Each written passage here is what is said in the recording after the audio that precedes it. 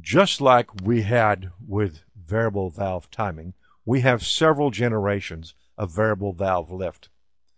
Variable valve lift systems use step changes and variable changes on the early systems. And one of the most widely used is what you see here in the shadow. Early system like Honda's VTEC changes valve timing and lift above a specified speed. Later on, we're going to go into continuously variable valve timing, which opens up some new possibility for us.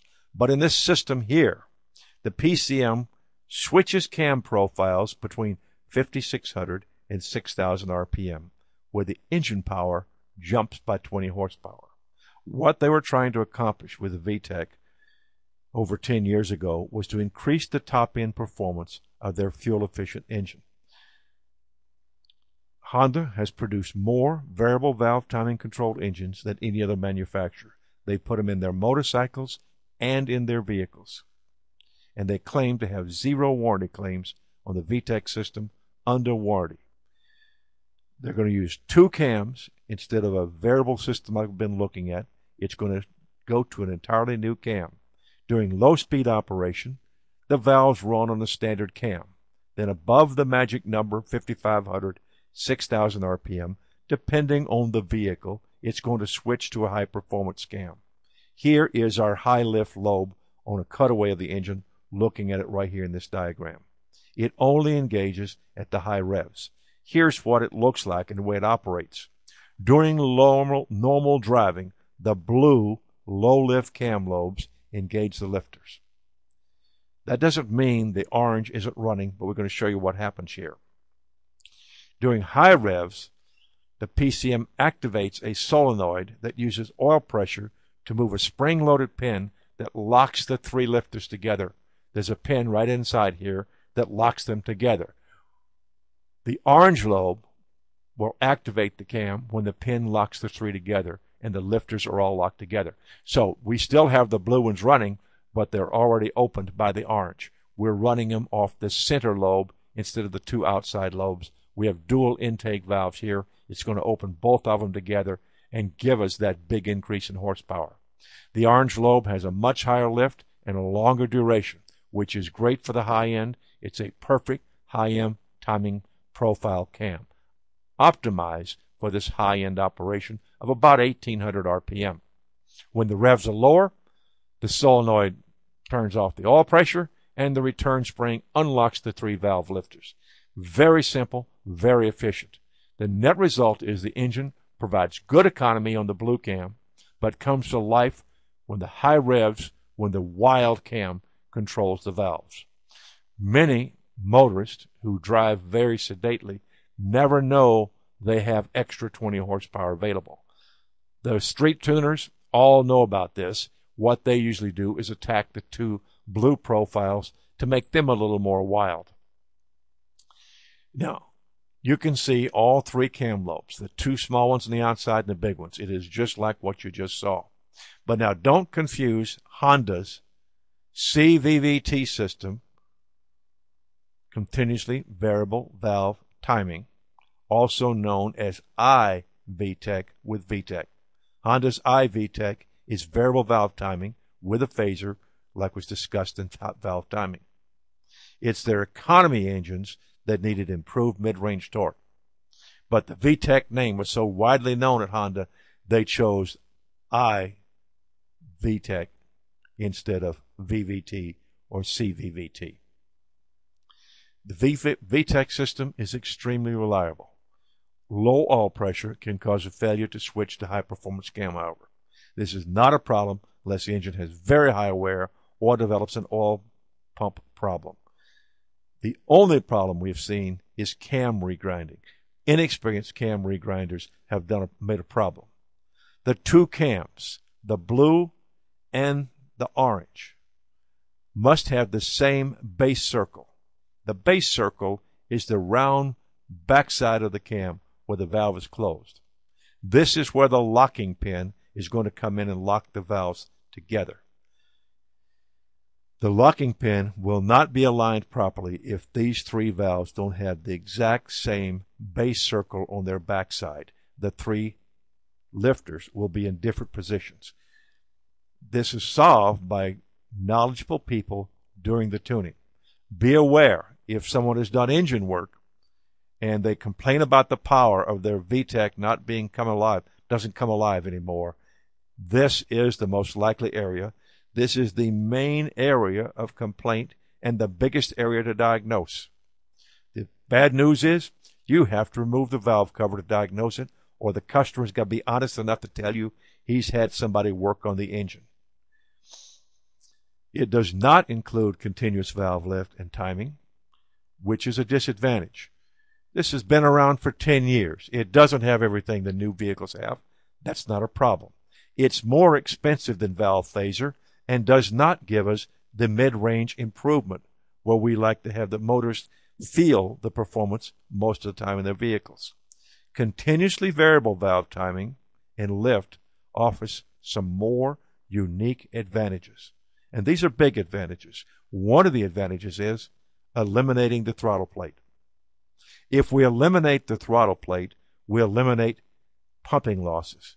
Let's talk about these losses and what we have here. Intake valve throttling, it's called. The throttle plate restricts intake air entering the manifold, creating a partial vacuum. We've all measured manifold vacuum before. Well, the engine must overcome this vacuum to pull mixture and air into the cylinder. This requires work. The work done to overcome the partial vacuum is called throttling losses. And throttling losses are a larger part of the internal friction losses of the engine than most technicians realized. We found a study. We took one page out of many hundreds of pages here, talking about throttling losses from the Advanced Vehicle Technology Modeling the EPA is doing.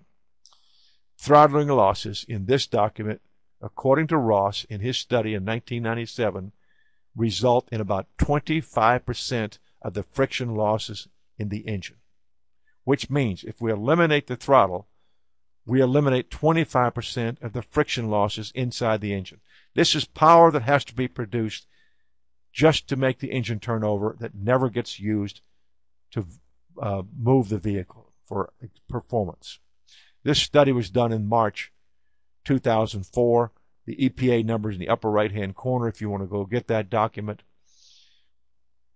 But we can control throttle various ways. We can control engine speed with intake air control, which is the throttle plate, or fuel control. But fuel control has got some really limited things because we need to control emission unless we have a direct injection, which we're going to cover later on with a separate program. Variable intake valve lift with total range of authority is necessary to eliminate the throttle plate in the intake, and we have those vehicles on the road. Variable valve-controlled throttling has very little manifold action because the intake is open with minimum restriction. And the first of those systems out there was the BMW's Valvetronic.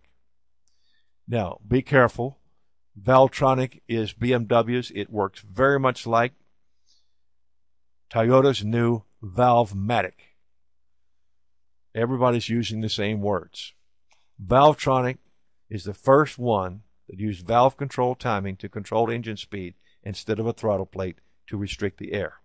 Now, the Valvetronic still has a throttle plate that is closed for engine start, then completely opens when you're controlling engine speed.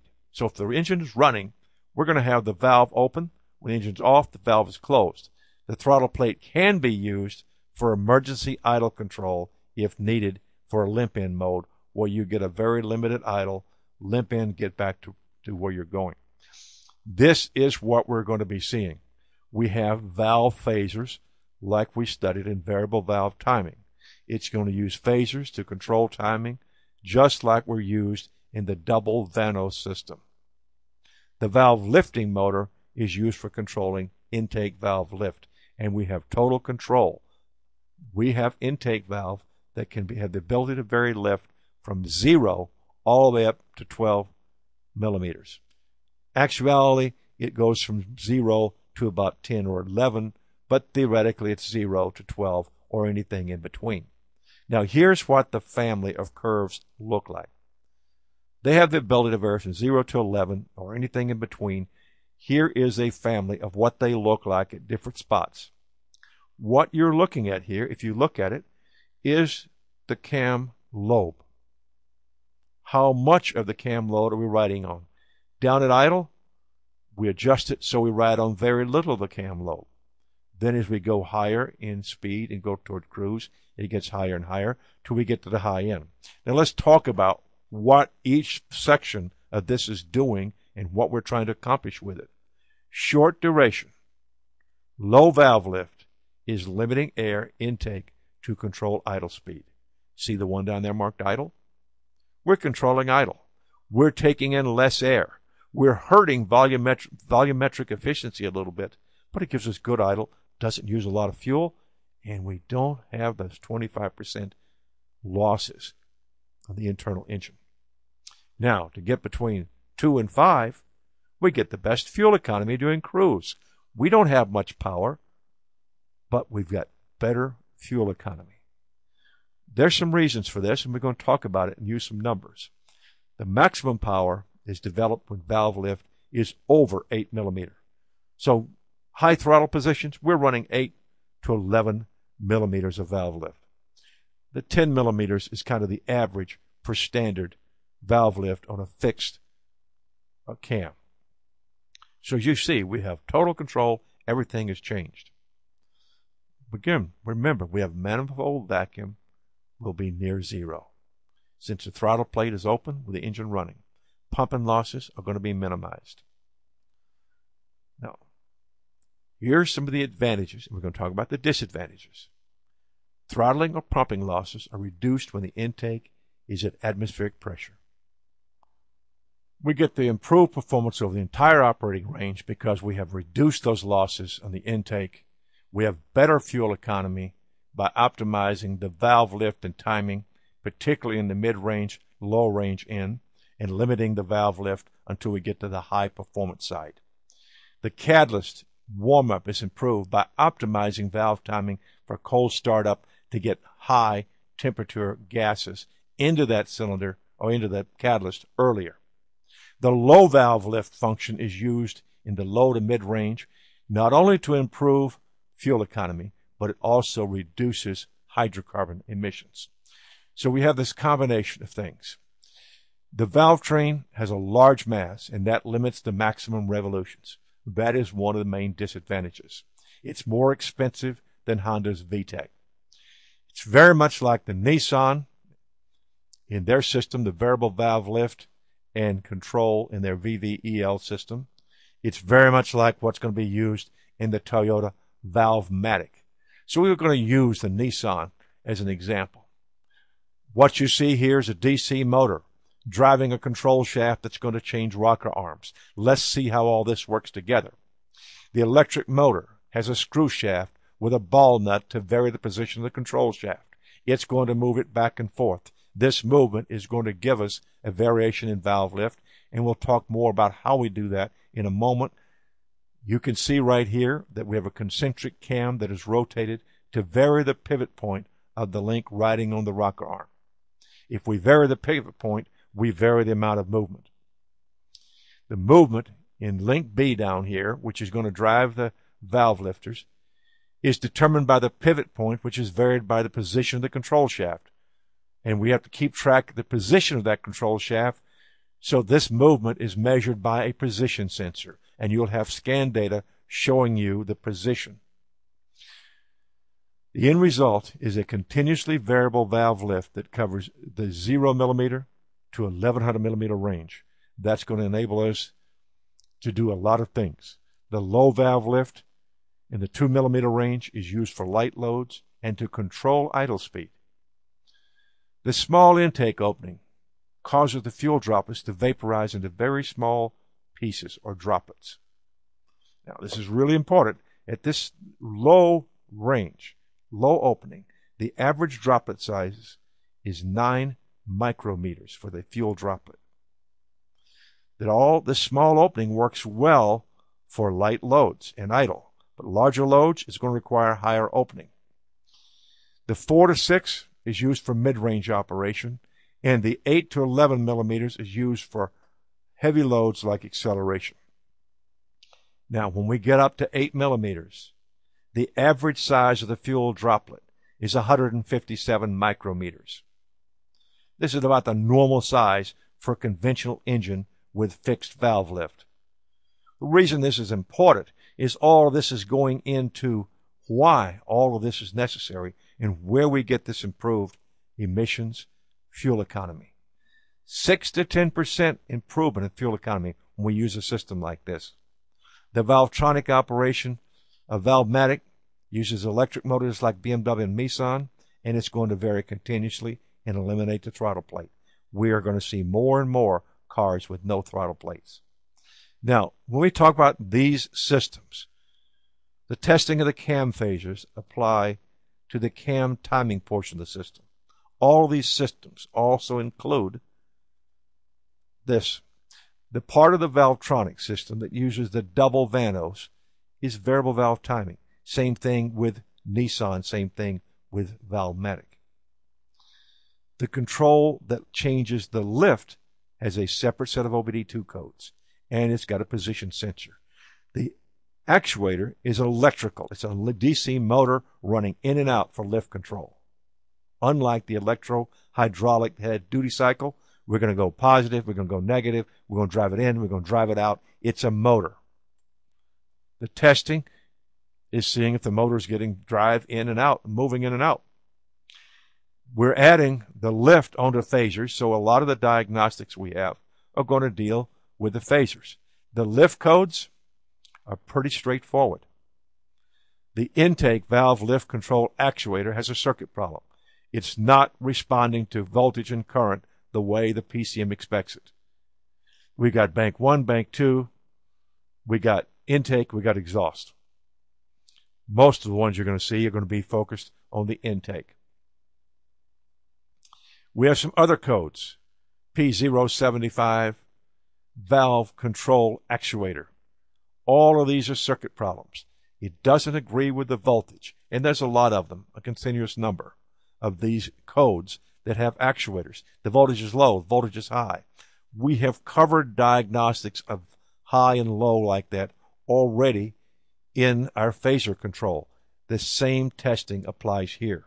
Remember, we're just adding the phaser diagnostics to what we already had. Diagnose these codes just as we did with the phaser diagnostics. The voltage rules apply here because the codes deal with circuit problems. The valve lift portion uses a position sensor and has information for the desired and actual valve lift actuator. Did the motor move? If the motor doesn't move, you're going to have to correct problems by going inside and removing the valve cover and working on the motor and finding out what's gone wrong. So the diagnostics are actually much simpler. You diagnose valve timing with a phaser with all the diagnostics we used earlier. The motor either drives in and out and the position sensor moves, or it doesn't.